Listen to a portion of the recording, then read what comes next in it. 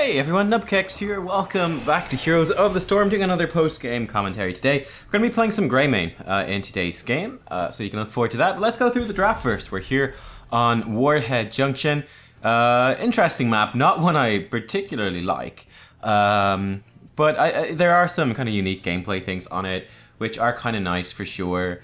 Obviously we've got the nukes, which are pretty intriguing gameplay mechanic, and of course we've got bosses, which are very important on this too. It's a very large map.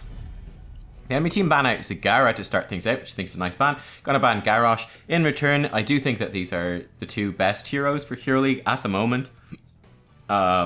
Just overall, I think just the things they do are fantastic. Now, worth noting that Zagara has, by the time this video comes out, but not at the time of recording, Zagara has received a...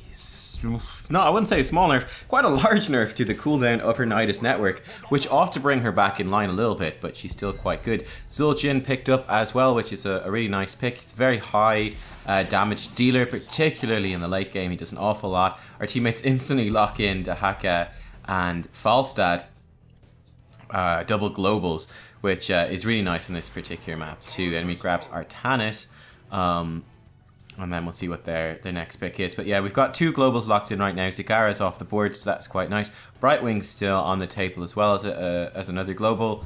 And yeah, we're already set up, I think, for some pretty good success. And there's some pretty interesting plays that can be opened up with these globals. Now, I think I'll point out a few situations where I feel like they actually get very underutilized in this particular game. So you can stay tuned to kind of hear me talking about that and the situations and things that are happening there. I am going to ban out Ana. I think we've got pretty good... We probably could counterplay the Ana, but it's just not something I particularly want to deal with. Ana either nano boosting a Zul'jin or nano boosting a Kel'Thuzad seems like a bit of a pain. Also, I don't know these guys, so you kind of need that coordination to deal with the Ana. So just wasn't feeling super up to it. I was, as you can see, considering Cassia. I was like, I could play Cassia. Cassia, very nice against the Artanis, very nice against the Zul'jin. That would be a very good option as well. I decided to go for Greymane in the end, though. I think both would be really good. Obviously, the Cassia would be fantastic at blinding the Zul'jin, blinding Artanis, preventing Artanis from getting some quite a lot of cooldown reduction actually on his shields, bouncing around damage with the chain lightning at level 1 too. I think it could have worked out really well, actually. I think it could have been nice, but I think Greymane fits here too. Greymane, high damage dealer, he's got sustained damage, he's good in duels and skirmishes, he's good against the merc camps, he's better against the boss than Cassia is. Yeah, he also has got burst damage on demand, and flexibility in terms of his heroic choice as well, either squishy, focus, or tank focus. So I'll discuss more about that when we get to the game, so yeah, I'll see you guys over there. Alrighty, and here we are into the game. Gotta grab and go for cocktail build, of course, picking up the cocktail talents at 1, 4, and 7. At 1 we get mana back when we hit a hero with the cocktail, increases the base range of the throw. Level 4 we get increased explosion length, and then at level 7 we get probably the most important one that really synergizes well with those first two, which is stacking damage quest on the explosion, and also cooldown reduction when we finally finish the particular quest. So just looking at the talents, you can see Kel'Thuzad's chosen a very unusual one at level 1, so that's nice for us. But yeah, I'm gonna have to be, we'll be fairly safe here at the start. We don't want to be jumping in too aggressively into melee range. We could be in quite a lot of trouble if we do. We're going to be staying back, I think, in human form for most of this particular game, and doing what sort of pokey damage that we can. Stuff is going crazy here at level 1. Nice little escape by the Murden. We're doing damage as we go. Yeah, they've already burned a lot of their cooldowns there, so I'm not too scared. We miss a cocktail on the way back. But yeah, I'm not too scared. I'm kind of stutter stepping, shooting as I go backwards out of that level 1 fight, because I know that all the cooldowns seem to be scared if have already been used. Artanis very close to dying. Had the potential to jump in and perhaps suicide. Maybe get the kill on him there. The Stormbolt from Murden just about misses. The Kel'Thuzad's been doing a pretty good job with those W's, actually. He's done a decent job. But you can see already on the map, we've got Dahaka up at top. We've got Falstad down bottom, and they should both win their respective lanes. So that removes quite a bit of pressure in terms of us.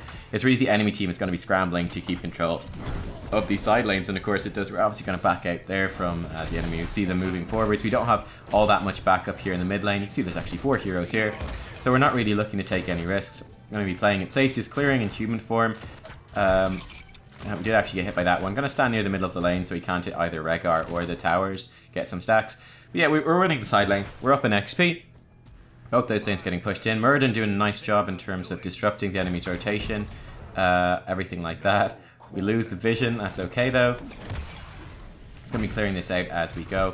Again, we're being fairly safe because we're winning the side lanes. That's our win condition here for this particular game. Kel'Thuzad goes for a combo. We almost kill him then. Burst some decent damage on to the Stukov as well as we go.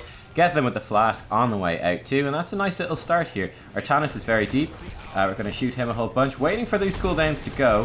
Fortunately, we are silenced. That would have been a nice time to jump in on the Artanis. Unfortunately, we're going to have to jump in now, and this is kind of crazy. This is something of a risk. Do manage to just about get out. We're going to juke away from the slow from the Stukov. He's going to throw down the silence, but we're going to make it out okay. Honestly, probably didn't deserve to make it out okay for that one. That was a bit of a crazy jump in on the Artanis. Obviously, it was a really good silence arm, the first one from the Stukov, preventing me from jumping in and doing damage to that Artanis. Going to clear out this minion wave, get it pushing back, get us some vision down that lane. We did lose the McThingy down bottom, the thing, what's it called? The nuke, that's what it is. We lost the nuke down there. We're going to go, hopefully, Rhaegar does make it out, that's good. We're going to do some decent damage to him. Try juke away, obviously, from this Kel'Thuzad. Make sure not to be caught in his combo. We've got so much mobility as Greymane, we can hit the Artanis as we go out as well. Jumping in now on the Kel'Thuzad. He does get us with his chain there, but misses the W. We're not going to chase. We don't have the chasing potential. Do a little bit of poke there as we go as well. Get them with that sidestep just in case the Artanis is aiming at us with his face prism. He's not doing so. Which I do get rooted, which is a misplay for me. Going to go in. We should be able to. No, not quite. Potentially could have dived under the towers. I get greedy though, decide I want to win. That was definitely a misplay. If I was going to die like that, should have at least got a Kel'Thuzad kill for my troubles there. I get greedy, thinking I can kind of juke around enough to survive and continue doing range damage and getting poke and value, but it ends up being a mistake. And the enemy team ends up getting both of those first nukes, which is not too good, especially considering that we've got globals and could quite easily contest. We should be at least getting one of those, if not two. I think kind of the Dahaka porting down bottom would be the thing to look for there, because obviously Falstad can't make his way top, whereas Dahaka has total global range on his global, so he would be able to kind of jump down. Obviously Dahaka and Falstad will wreck his Zul'jin, no question about that. So at least getting one would have been quite nice. He goes in very deep. We're going to do some damage to this guy as he goes out. Not enough to actually get the kill though. And you can see just trying to poke, hit the minion waves and the heroes whenever we get a chance. We're going to pick up our quest here. And you can see I'm kind of staying back, lurking back. Don't want to get caught in any of these particular combos. Don't get rooted, but the silent zone is good. And we're just kind of poking. Pressing, using our W, using Inner Beast whenever we're in position to kind of basic attack. Obviously, you know, we can play around. Kel'Thuzad, you can definitely play around his combo. Stukov has got the slows. Again, you can duke those as well. So we're just looking to kind of avoid those sorts of things. Kel'Thuzad, they're in pretty deep here actually. Getting some good pokes again. We are able to sidestep that. Stukov's gone way too deep. We're able to take him out.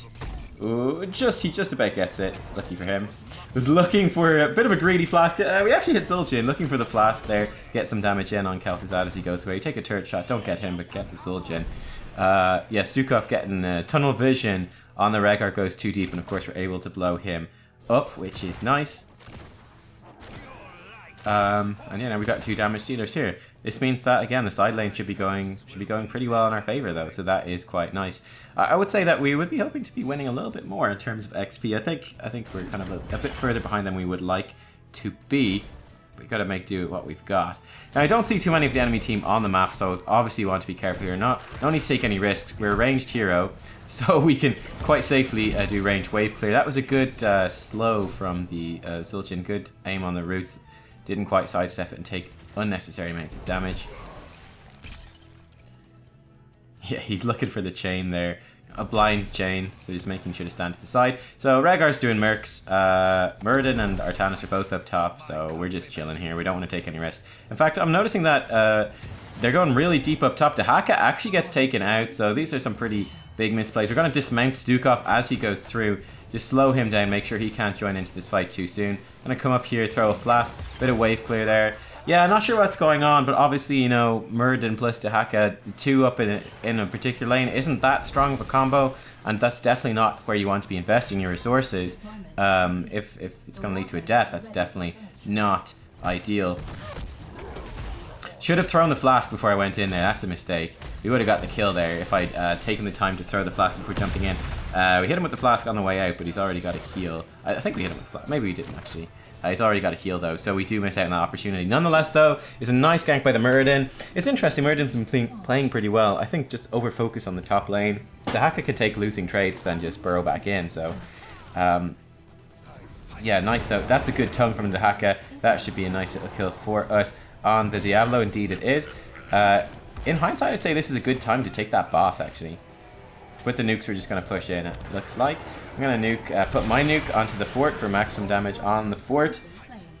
Muradin has found an Artanis. Yeah, this would have been a great time. I should have pinged this. This is a missed opportunity to take the boss. I know it's certainly early, but I mean, Diablo's dead and Zul'jin is stuck up top lane, so it's a nice opportunity. They're pretty synergized. You can see that these guys are kind of working on the combo. The Stukov, he's doing a good job in terms of timing his silence to land on top of the... very frequently land on top of the Kel'Thuzad combo. So that is good to see from the enemy team. Gus comes out from Falstad to disengage. And we're just poking with the flask as we go. So we're up to 12 stacks in the flask already. Obviously we can't take that efficient point posturing towards it. And things are kind of stabilized again. So half a level up. We got globals though, so should be able to make use of those. We're going to come help out Rhaegar as we take out this camp. It's the safe thing to do. So, gonna grab a nice safe camp. Have that pressure going around the map. The Merc camps are super valuable as well. The synergy with the global is just is quite nice. Now, one thing about poking with our Qs is Stukov is pretty good at healing that stuff up. Gonna lead off with our silver bullets there. Quick silver bullets in on the Artanis. Artanis will get taken out. We're stepping to the side here, unfortunately. We lose Rhaegar as well. The entire enemy team is here. Hopefully Falstad is pushing like his life depended on it. We actually get drawn back in by the Stukov. We're going to be able to escape. It's not going to be a big problem. He's looking for us with that guillotine, but we're able to sidestep it. A bit of a risk here of Diablo. Good stun by Dahaka. Interrupts Diablo as he's charging in and possibly saves my life there, actually. Which is nice. Try to poke them with the flask, but unfortunately we hit a minion. Falstad did take out the fort up top. That's exactly what we want to see. Again, throwing flasks as we go back here as well. Stukov popping the pustule for extra damage and a slow on us. I remember getting dismounted a bunch in this game by that Stukov. Gonna be able to tap a well and re-engage. Falstad is nearby. Falstad could fly behind and gust them into our keep here and we'd win the game probably off of that. It would be amazing. We could probably double boss. Unfortunately, he's just walking in. Will he gust? He could barrel roll and gust the Zul'jin in. He's not doing it. He's holding on to it. We do get a kill on the Stukov. That's good. We could have got so much more there. Perfect. The ideal gust opportunity. We're able to poke the enemy damage dealers away. Falstad just about saved. The guillotine lands, but it's not enough. We're doing some poke as we go. Get the splash damage in on them as well. Hitting those walls as we go. Popped our W. Can we get this Artanis kill? It's a nice lockdown. Artanis has to support dash back in because he's used blade dash sidestep the return thing.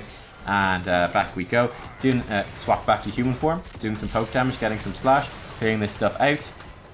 Oh, that was such... Oh, it was the perfect gust opportunity. I have to say, the gusts were not very good in this game, but that was such a beautiful opportunity. Clear 4v5, gust them into your fort.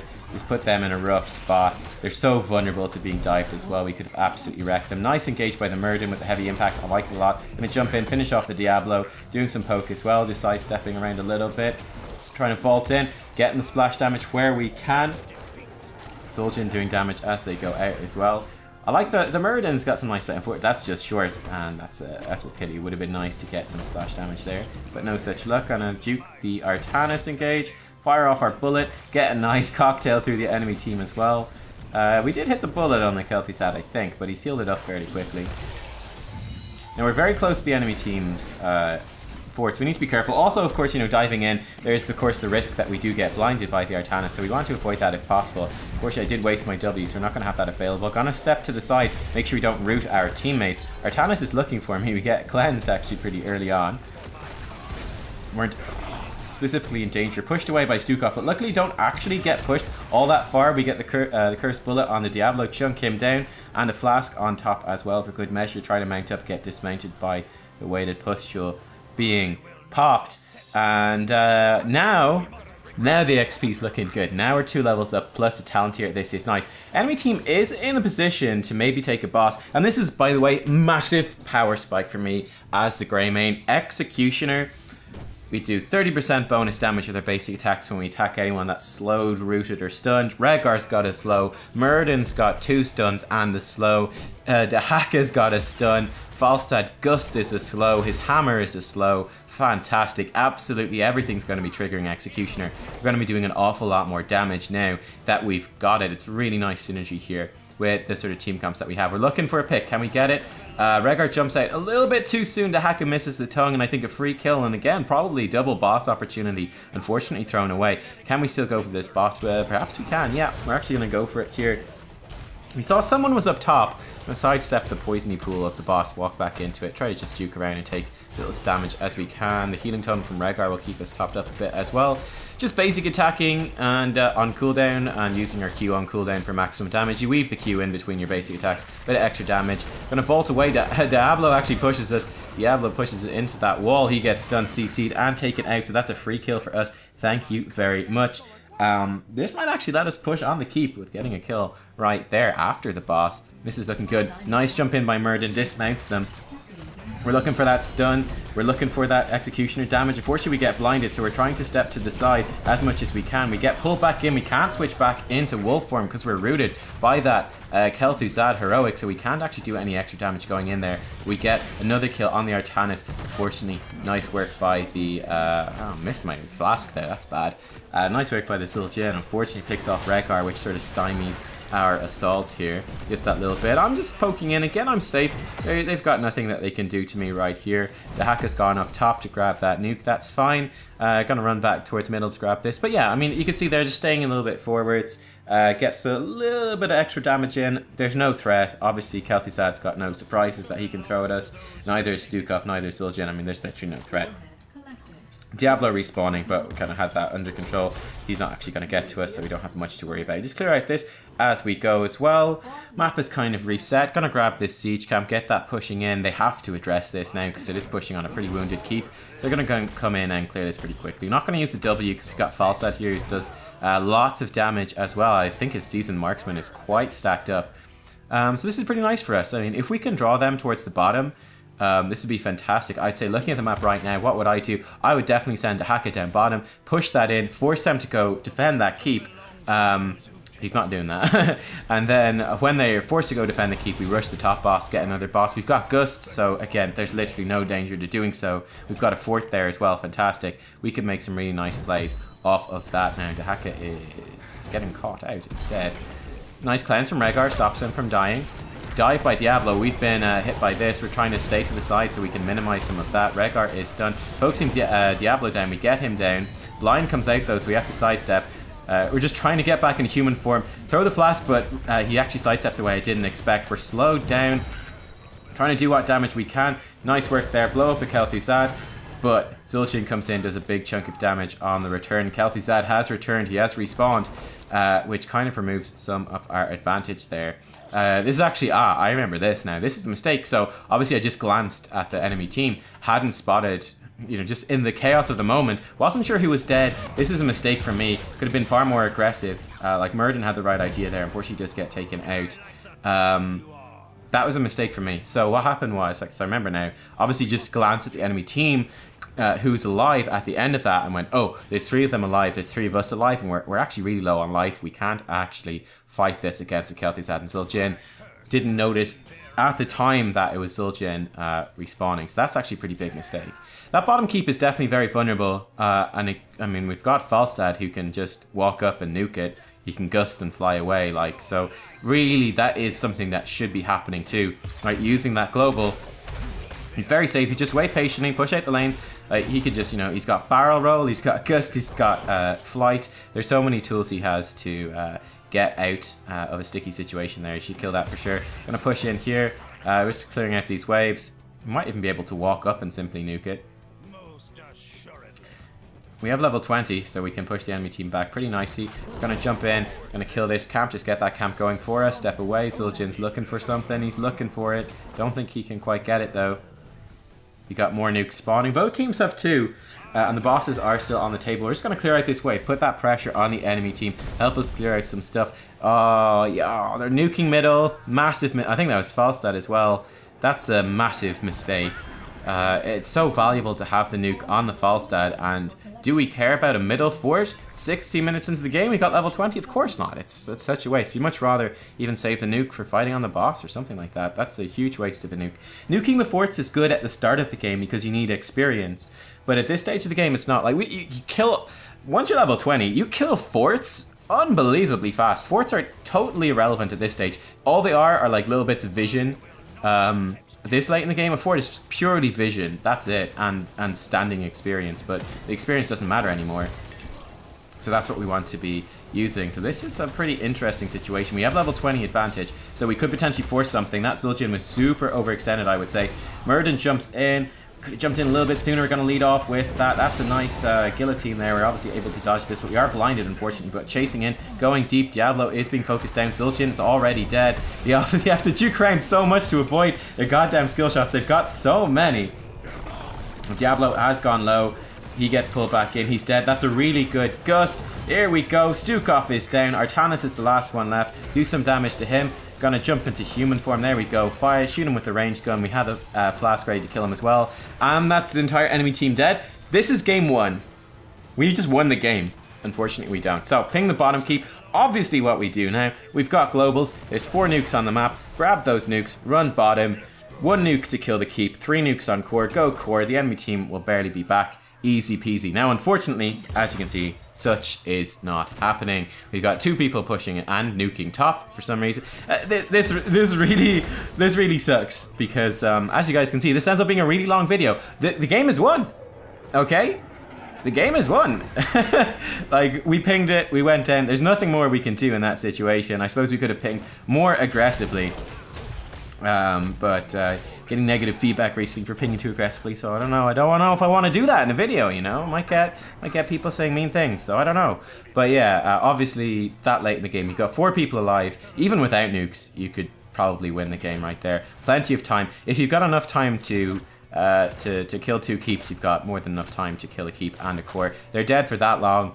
Easy. That is game over, game 1. Now we should still win the game. Of course, we've got pressure on both boss lanes, which is nice. Bad news: enemy team is level 20 now. They're all alive, so that advantage is gone. We don't have a talent advantage. We'll never have a talent advantage now. But the game should still be won because even though I think that's a massive throw not to actually push bottom, we do have globals and they do not. Now, once again, we see a big problem here. We've got 2 globals. Where are they? They're not there. Globals are now useless. One of the best things we've got going for us is gone. And the Hackett goes down. So there's the gust. It looks like Murden. Is he going to die as well? Maybe. He might be okay, but I think 2 large mistakes in that fight. I mean, number 1, we have Ancestral on Falstad, who's totally safe. And then number 2, we've got no gust. And Dahaka's dead. I feel real bad for Dahaka in that fight. Dahaka did, I mean, should have been using the global, sure, but he didn't really do anything wrong, you know. Poor old Dahaka. He got a bad situation there. We're going to interrupt them, poke them a little bit. Obviously, we can't take this fight. This fight's lost, right? But poor old Dahaka. We had 2 heroics available, which could have saved him, and neither one gets used. So that sucks. People definitely getting a bit greedy here to try secure these nukes. It's a 4v5. Obviously, this is a losing situation. Now, he did go super deep. If we had a stun available on the Murden, he might have died. Sidestep the Artanis swap. We're going to be okay. Kel'Thuzad has gone back. This would be a decent time to fight. But unfortunately, I think we spent a little bit too much. Now, right now, this is a good time to go boss as well. We can rush this boss. We'll have our heroics up by the time they arrive. Kel'Thuzad is not nearby. Fortunately, I missed my bullet, which is dumb. People are split up focusing on boss. Dahaka burrows into the wrong place. Misses an opportunity for a nice flank. Again, bear in mind, Kel'Thuzad is currently legging his way across the map to get here. He's not in this fight yet. So this is nice for us. We get blinded, we get stunned. Artanis is here, he's focusing us. Unfortunately, I make a big mistake. The Zul'jin W cleaves through us. The gust too late. It was interesting, at this point in the game when I was playing it, I was like, alright, we obviously need to stop forcing these fights we need to be using the globals more. Now, that is correct, for sure, in terms of we should be pushing around the map and using the globals proactively in terms of map play and mechanics. But there's also been, now I'm watching it back, there's massive team fight mistakes in terms of the correct usage of those globals and those ults. For example, watching it back right there, we actually did have a very good, it was actually a very good time it was to force the fight because Kel'Thuzad wasn't there. What was the problem? The problem was that we had a couple of heroes focused on taking the bruiser camp instead of fighting the enemy team, and Dahaka burrowed in to a very defensive bush instead of going deep into the enemy. I mean, he's got adaptation, you know? Burrow deep into the enemy team, pop adaptation. You can't die with adaptation if you pop it early. Lock someone down, like lock down that Zul'jin, grab one in the backline, grab that Stukov. Stukov is way overextended right there, and then dive in and get the kill. Foster also fosters the opportunity to fly over, to gust someone back. Got so many opportunities to make these big plays, but they're not being used properly, right? They're not being used properly. So the enemy team is doing that bottom boss right now. That's gone. Luckily, we do have a fort there, so that removes some of the pressure. The boss probably... oh, sorry, they're doing top boss. Okay, this one's definitely worse.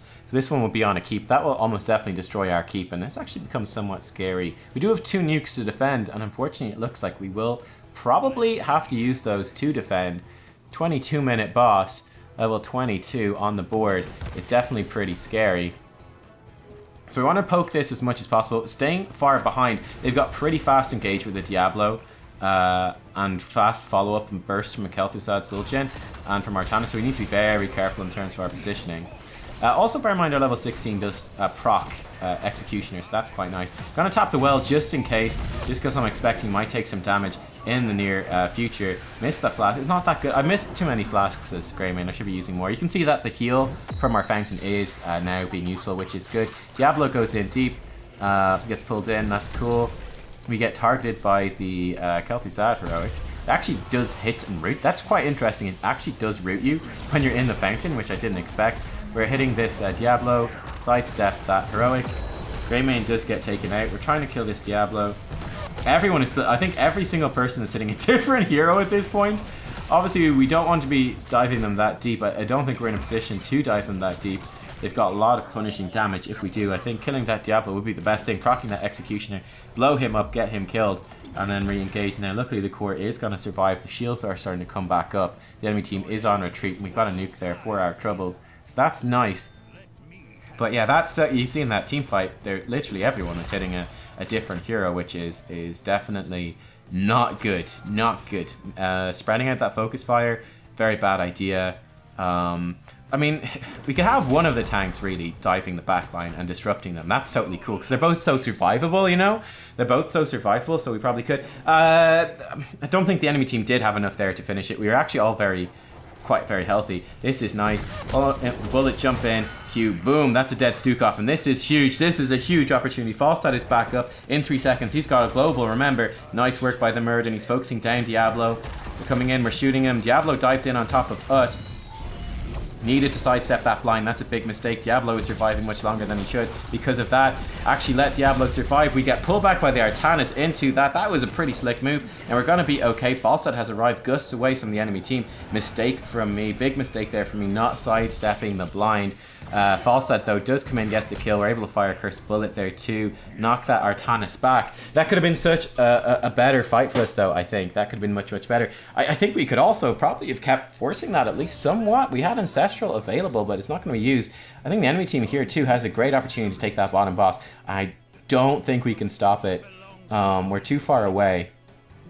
And they have plenty of boss damage with this late game Zul'jin and Artanis as well. They're actually going and nuking bottom fort, so that's good for us. That means they're going to be late to that boss.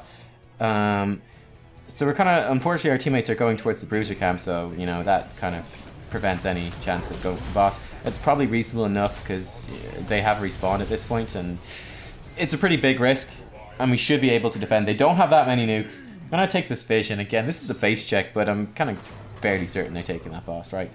I mean, we could invade in here even and take their bruiser camp. That would be a pretty good call. I think doing something interesting and aggressive on the map would be good. Obviously, you can go take that bruiser camp Hearthstone out and be back in time to defend the keep. It's unexpected. We've got Vision Point to cover us as well, and we'd all be there.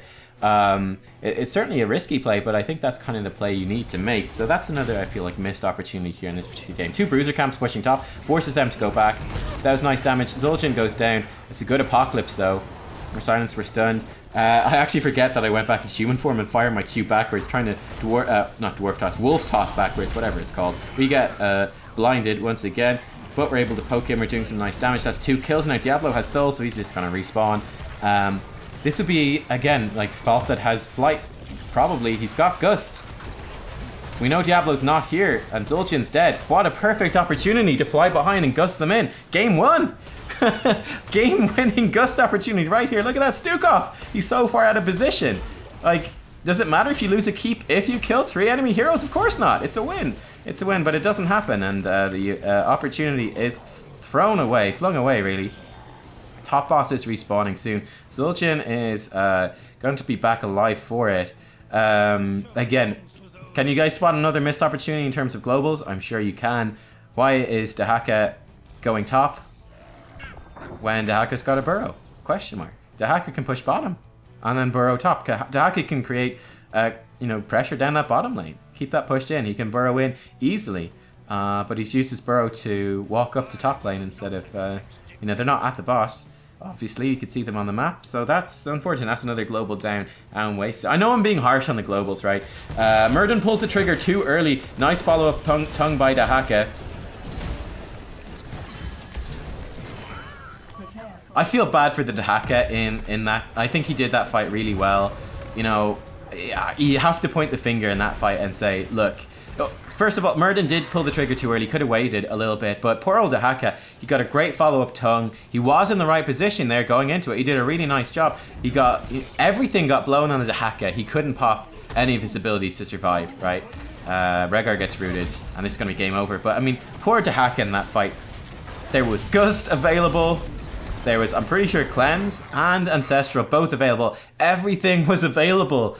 We 2 heroics perfectly suited to save that Dehaka, both of them available to use there, and neither one used. I feel bad the poor guy got just one shot. Like, everything was on him, which means that nothing was on our teammates there. Perfect opportunity to save that Dehaka, but he gets like one shot basically through no fault of his own. Falstad gets taken out by Zul'jin, and it was going to be game over anyway. We weren't close to being able to defend this. The enemy team winning with that. And yeah, there you go, GG, game over. I think really unfortunate, 29-minute game. It was a close game. All I have to say is, look, we pinged the winning condition. We were in position. We get MVP, 47% hero damage. You try, but you can't win them all, can you? But yeah, we had the game won. Like, it was legitimately won. We pinged it, we went bot. People didn't follow. You need to, like, that's such an easy win. You've got so many nukes. The enemy team is dead for so long. At that point, you've got 4 heroes alive. Easy win. I could give it a 3 stars for coordination. The false side damage is very low, has to be said. But yeah, I think the big thing for me watching this game was going... I thought the Murden played a really nice game. Really nice game. The Rehgar did have a good game overall. And, Falstad and Dehaka played pretty well overall too. But crucially, the crucial things that were missing in that particular game was we had 2 globals, but we didn't play around them at all. Like, there was no point where we had Dehaka, like, split off, pushing down a lane going, yo guys, yo enemy team, you guys have to go and defend this lane. And then I'm going to burrow in. We're going to force a team fight and win a 4v5, a 5v4 on our half. If you try to force the fight, I'm going to burrow in and be a 5v5. And we're stuck here, So that would have been nice. But anyway, there you go, guys. The gusts as well, missed opportunities. But hope you enjoyed nonetheless. I'll see you all next time for more Heroes of the Storm. Bye-bye.